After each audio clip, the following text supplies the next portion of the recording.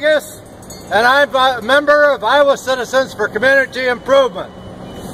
2 years ago, October 29th of 13, a jilted young man's successful suicide nearly cost me my life.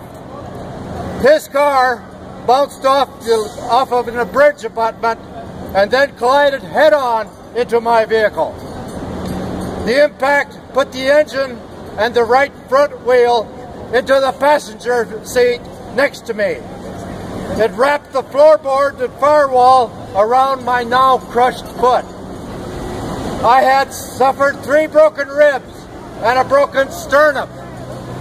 The ribs and sternum have healed, but the crushed foot with its metal plate, pins, and screws is still in process and may never heal properly or completely.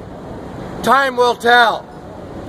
The young man of 23 had no auto insurance, so it left the payment claim to my uninsured motorist insurance.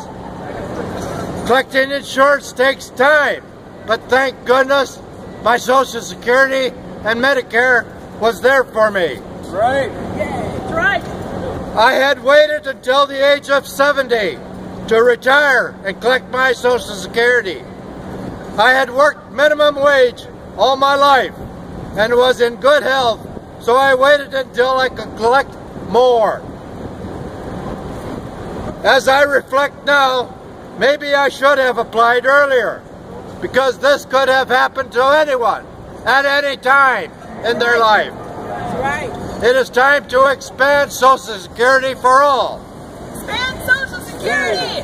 Expand Social Security! Expand Social Security! Expand Social Security! I am now comfortable in retirement. My hospital bills are paid. My wife is collecting her Social Security and Social Security disability.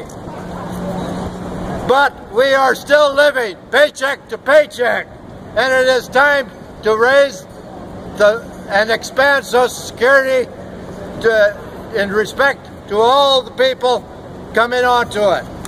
So I am for expansion of Social Security today for another 80 years.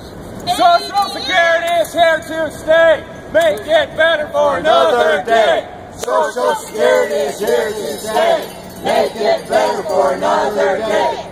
Social Security is here to stay. Make it better for